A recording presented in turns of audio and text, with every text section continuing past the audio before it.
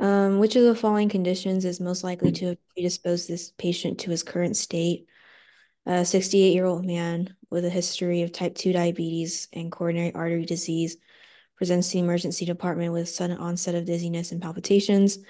His blood pressure is 80 over 50, pulse 160, respiratory rate 20, and ECG reveals a chaotic rapid rhythm with no distinct P waves, QRS complexes, or T waves.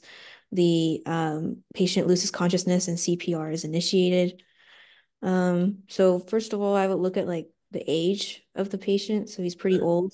Mm-hmm. Also his history of type 2 diabetes and coronary artery disease perhaps could like predispose him to heart conditions like MI. Sudden onset of dizziness and palpitations, so it's an acute situation. Blood pressure is very low, pulse is high, and based off of the ECG, I think he was asystolic. So looking down at the potential choices, um, I would probably pick myocardial infarction. Okay. Yeah. Final answer. Or, yeah. Mhm. Yeah, bingo. You worked that beautifully, right? Older person, diabetes, coronary artery disease, and then acute setting, right?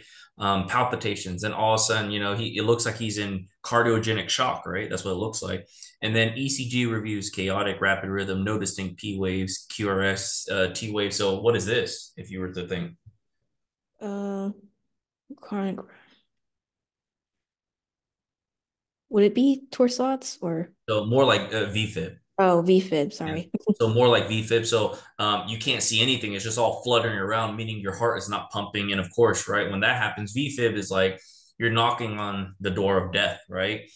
Because your ventricles are fibrillating. What that means is they're vibrating, but they're not really pushing or relaxing, right?